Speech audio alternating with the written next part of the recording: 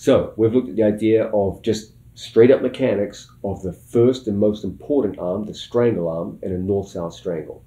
But of course, when you do it in competition, you'll be finishing with two hands. You'll be locking your hands, and you should be, because as you guys know from every video you've ever seen with me, locked hands and locked feet are much stronger than unlocked hands and feet.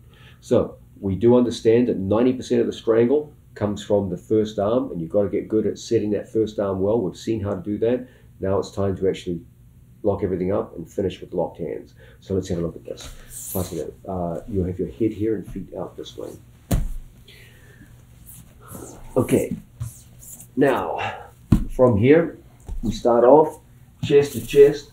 We take our strangle arm. As the strangle arm comes in, we turn the hip ever so slightly down so that the outside of my knee is on the mat. We don't sit out and become unstable. Just enough, just like so. And then from this situation, our whole thing is to make sure that we start walking across the center line. At the same time, we're going down the body. I don't want to come up here, over. We want to come down the body. We're going to take our hands and we're going to lock them here.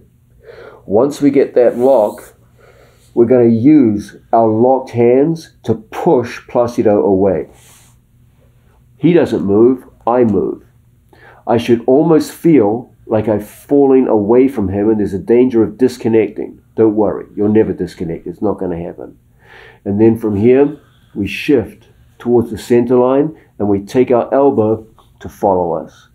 And then from this position, I just take my right shoulder down onto the esophagus and we get a perfect strangulation, okay? I'm just going to demonstrate it solo one time, Placido, so people can see the action here. Okay, we start off like so, and the right strangle arm goes around. I touch the outside of my right knee to the floor. As a result, my rib cage blocks his face and prevents him turning back into us. Now from here, we start the action of walking towards the center line. The further we walk, my hand gets exposed to the other hand and we lock everything up. Now we come to belly down position. From belly down, I use my locked hands to push my body away from his body, down his body towards the head. And then we bring our shoulder, in this case it's my right shoulder, to my right hand. And that's what closes the space. Don't try to lift your hands up to your chest like a guillotine, no.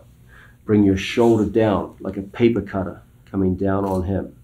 And the more you get your elbow underneath you, the further you can bring the other shoulder down. If your arms are extended, you're killing your own strangle. So make sure your elbow comes all the way back so that your right shoulder can come down to your right hand, and then you just walk to the center line and strangle right here, okay? So with all that in mind, we're here, chest to chest. We take our arm all the way around, and even as we're doing it, we're already putting our outside of our right knee down on the floor. Our chin has come to our opponent's left shoulder. So right-handed strangle, chin on the left shoulder. From this position, we walk around and expose one hand to the other. Now we use our locked hands to push our body away and take our elbow underneath us.